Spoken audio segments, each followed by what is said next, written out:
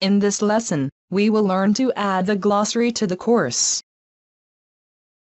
The glossary activity can be used to create a glossary in the course. First click Turn Editing on. In the second week of the course, expand Add an Activity drop-down menu and select Glossary. Let's enter the glossary name as Abbreviations and Glossary. In the description box, enter "This is glossary for adding entries related to the course." Scroll down and expand Glossary Type drop-down menu. Glossary are of two types, main glossary and secondary glossary. Main glossary is unique in a course, but there can be more than one secondary glossary in the course.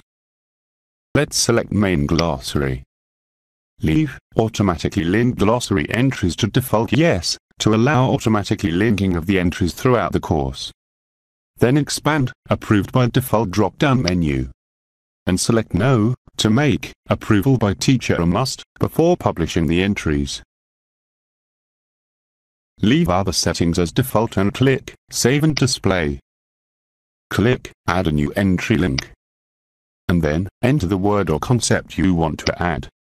For example, let's enter evaporation in the concept text box and its definition as turn from liquid into water. You can also enter similar words that means as the same in the keywords box. You can also attach an image or other supporting files for the entry. In auto-linking area, check the box to allow auto-linking of this entry and click Save Changes. You can see the entry has been added. Now, open your Moodle site in your computer and implement the exercise before proceeding to the next video.